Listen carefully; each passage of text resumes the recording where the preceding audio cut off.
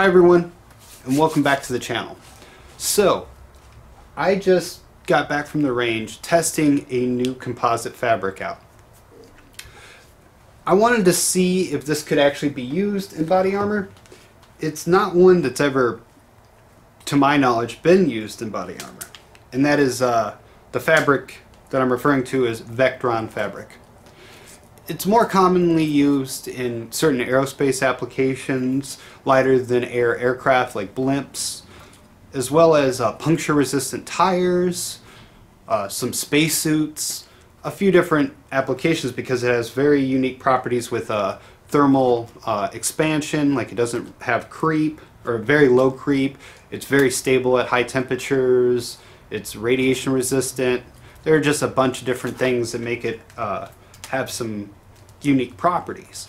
I actually originally bought it in hopes that I could make it stab resistant cloth. If you've seen my previous video on stab armor that I'm developing, this was one of the fabrics I purchased specifically for that. Sadly, it didn't actually, this grade wasn't any better than the Kevlar or the Spectra, and honestly Kevlar was the one that shined the most, the Kevlar that I used. And but I still figured, why don't we test it against ballistic threats? So I laminated up 2 plates, right, 8x8s. They were very light, very thin profile, 14 layers thick, and was able to stop a 9mm, 38 special, and a 40 cal, multiple shots from those 3 calibers, full metal jackets and hollow points. And it did remarkably well. I mean, no penetration, you know, multiple shots, and honestly those plates are lighter than what they would have been if I used Kevlar, ballistic grade Kevlar. So that's pretty amazing. So what I'm going to do is I'll show you guys the test footage first with my friend Flash and I out at the range.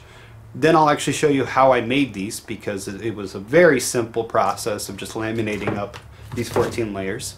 And then I'm going to go into what I'm going to use these for in the future, because I have a lot of this fabric and I think it's probably going to be used in my shield that I'm building, as well as some other plates for plate carriers that I'm working on.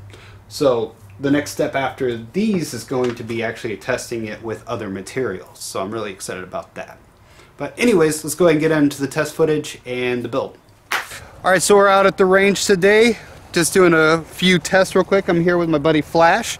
You probably remember him when he was hitting me over the head with sticks and other stuff from my hat build. Yeah. Yep. So what we're going to start off shooting today is with this 38 Special Charter Arms. And then we're also going to be using a 9mm. This is a Kimber 1911. Shoots 9mm full metal jackets. It's a sweet pistol. And then we also have the Taurus P101, shooting 40 caliber rounds. And that's the one I'm really hoping to stop today. So it should be exciting. All right, let's get to it. Yeah.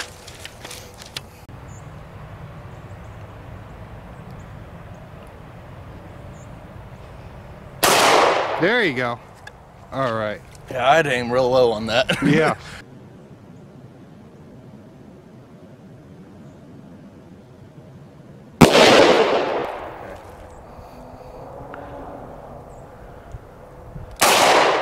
A little high.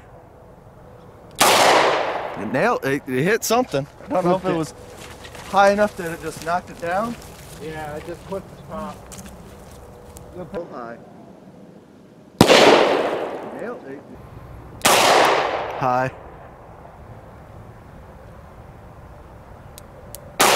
There you go.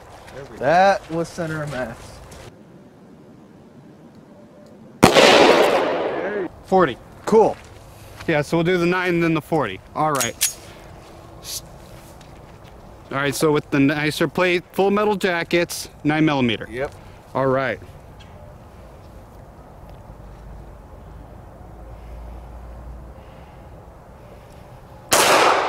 Nice.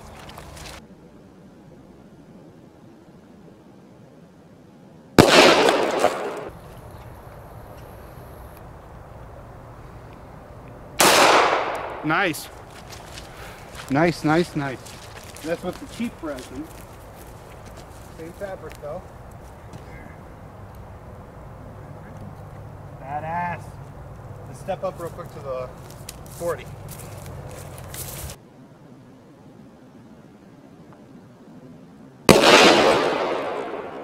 All right.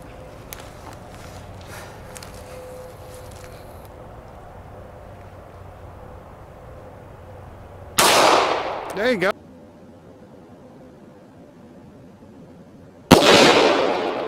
There you go. Better resin. Yep. It's holding together better too. All right.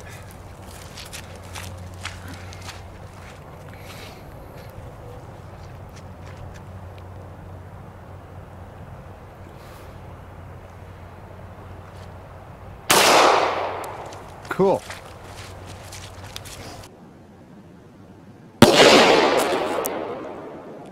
I just want to see this. 40? Yep, this is the 40 cal. You nailed it. Man, this got such a smooth, like it surprisingly less recoil. Oh yeah, that does. The worst thing I have for recoil reasons is that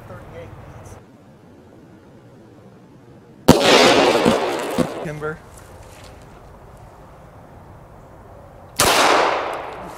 Okay. I'll stand to the camera, see if I can see. There you go. Take a shot out. So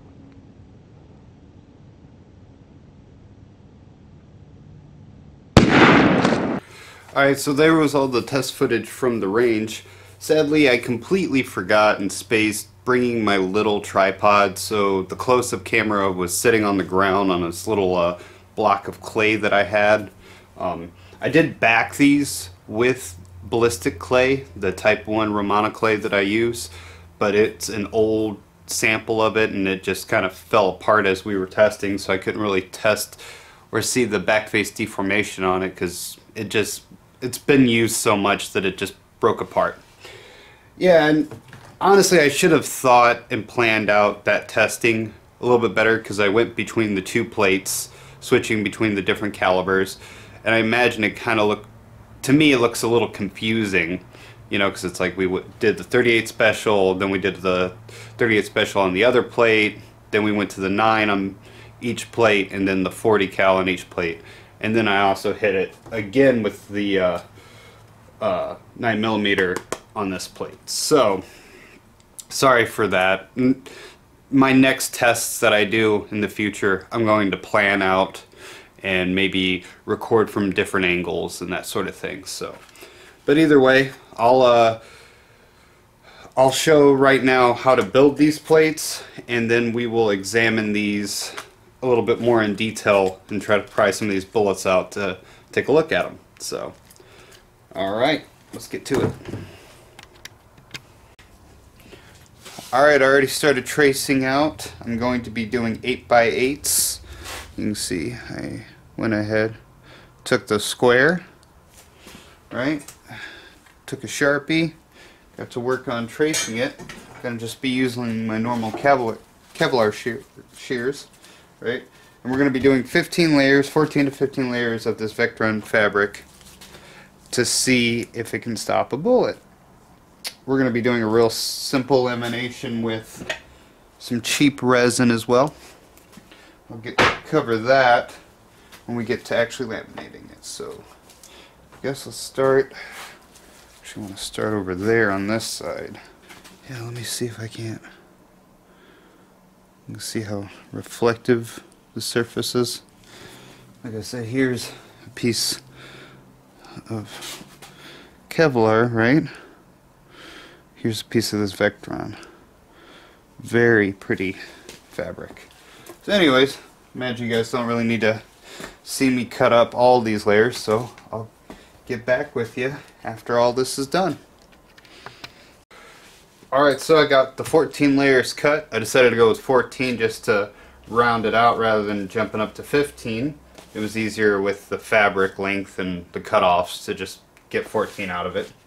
What I have prepared here is I got 4 clamps, took some pieces of wood, that are from another project I'm currently working on, and wrapped them in some polyethylene, just tarp, like tarp material, super thin.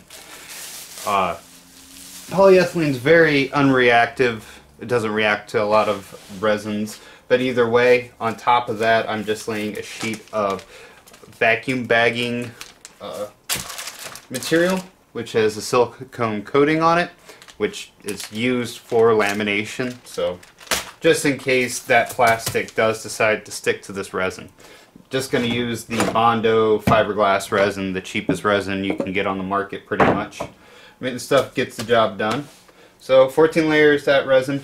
I'm thinking with this fabric, because of how thick it is, I'm going to need a lot of resin. And that's another reason why I use that rather than some of my nicer resins, because I'm saving those back for very specific projects, and this is more of an experiment to see how this fabric holds up, you know. So I'm thinking, man, we're going to need 14 layers. I'm going to start with, well, let's see how much we can fit into the cup, because the hardener is 10 drops per ounce, and depending on how much I can fit into this cup, we will go from there.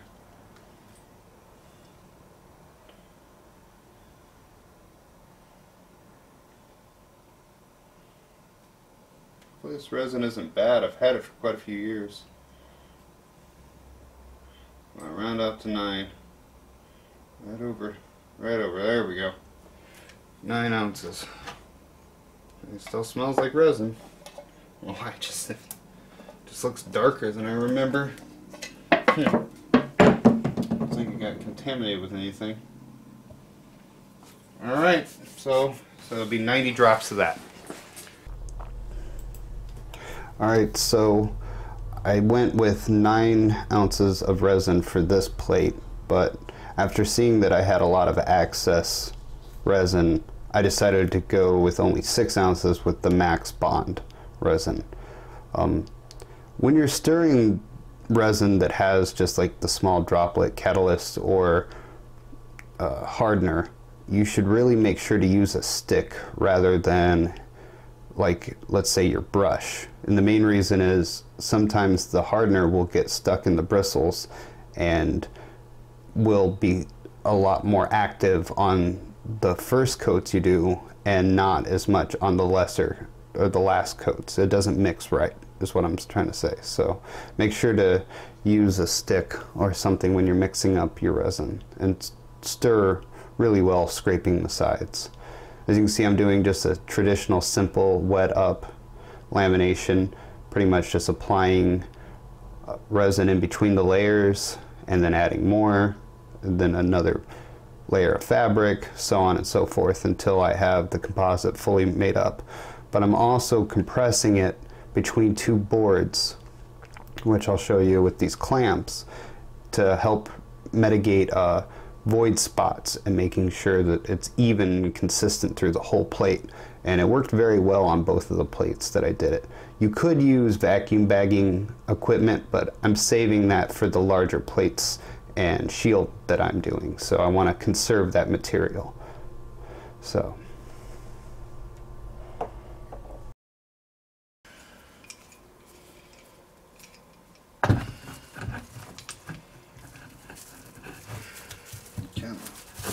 There we go. Well, there goes the resin. That's what I expected. It's starting to squeeze out some as we tighten this stuff down. And you can see it dripping out.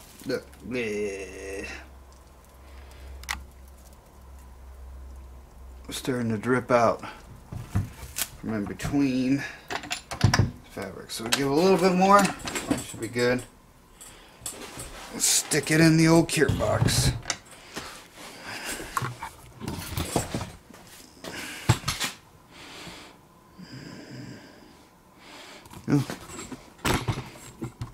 There we go. Oops. So, nice and hot.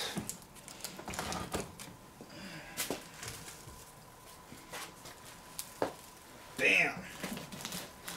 Right in the center. Center mass. Let that sucker heat up.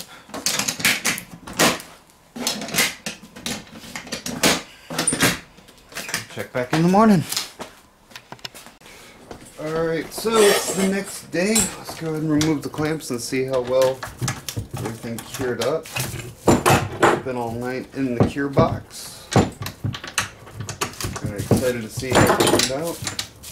Ooh boy, it's getting cold up here where I live. Got a bunch of snowfall. So, got this little propane heater and makes a world of a difference. Alright, yeah, see? That's why you use those plastics, right? Beautiful, beautiful fabric. Whew. See if we can't just kill this sucker right. Look at that. That's why you use that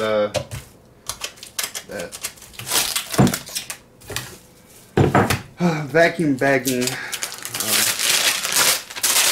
plastic is that right there. Just comes right off of molds. So nice. Yeah. Excess resin. Pretty stiff. Wet out pretty well. A little bit didn't get in the corner there. All in all, the rest of it laminated perfectly. So we will trim her down. Go out and see how well this will hold up in comparison to Kevlar. So this is 14 layers of this Vectran fabric. Cheap resin. Super cheap resin. As you can see. Just cracking away here on the edges. So the resin itself isn't going to give too much strength to the composite. It'll hold it, the fibers together and all that, but alright, so I will clean this up and go out and shoot it. I'm excited to see how this works. It's light too, I should mention that. 14 layers, let's go and weigh it out real quick. Can't remember how much resin I used off here, but just before trimming, 16 ounces. So it's a really, it's like in that, yeah. It's almost big enough to be, I mean it's only an 8x8, but it's almost big enough to be what an insert would be. Very thin profile, so that's kind of cool. Alright, anyways, get to trimming this up. Cold. And we'll go shoot it. Alright, so there you have it. I mean, I was able to stop, was it 2, 4, 5, about 6 rounds. I mean, one of them was just a graze with this plate with the Max Bond resin. I'll put a link in the description for the resins and the fabric so you guys could try to order it and maybe build something out of it yourselves. Like I said, I will be using this fabric in future builds because it did exceptionally well. It's about on par with Kevlar that I've used in the past, and you know, I started dissecting this plate, peeling the plies apart to look at the different bullets and how far they made it. The 9mm full metal jacket actually went in a little bit deeper than the others. I think it's mostly because it was shot right next to where the 38 Special hit, and that was literally stopped 2 layers shy of going through. So that one was pretty close. The other 9 didn't. There was no problems with that one stopping. That was a lot higher up. But yeah, I mean, this was a very thin. That's probably my favorite part about this, is when it was compressed down with the clamps and everything, it became a very thin composite, man. And it makes me wonder if I jumped it up instead of just doing 14 layers, because this one was so light. What if I did it like 24 or even like 30 layers? I mean, it would be considerably thicker, obviously, but that really wasn't thick at all to begin with. So what happens if it's, you know, that thick? Could it actually stop a rifle round by itself? and it would still be remarkably light. So anyways, you guys will see this more on the channel in the future, probably for the shield. I'll probably use the majority of it because I need a lot to build up layers for a shield. You know, that's a lot of material is going to go into that. So this material will probably be one of the main ones. But you'll also see it on the next build that will be coming up, which is my HDPE plates. I've literally cut up 40 milk jugs in preparation, and I've got seat belts, I've got metal, I've got ceramics, I've got Kevlar and Vectran fabric and nylon. So I'm going to be wrapping them, doing mix and matches for that. Plenty of those plates are going to be viewer suggestions, like using seat belts and a few other things. So if you guys like this sort of content, please like, share, subscribe, and if you subscribe, hit the little bell so that way you get notifications. I do a weekly update, so even if I don't post a video or a project, I still show you guys what I'm working on, and you know, I'm also going to do polls on projects you guys want to see finished. So anyways, don't knock that off. That was a success, man. Look at that 40 cal. Special thanks to my friend Flash for coming out and bringing his 40 cal. That was a fun gun to shoot, man. And there's the Full Metal Jacket 9mm. Right? You can see how much bigger that bad boy is. It's a beefy round, man. Alright guys, and see you in the next one. Later.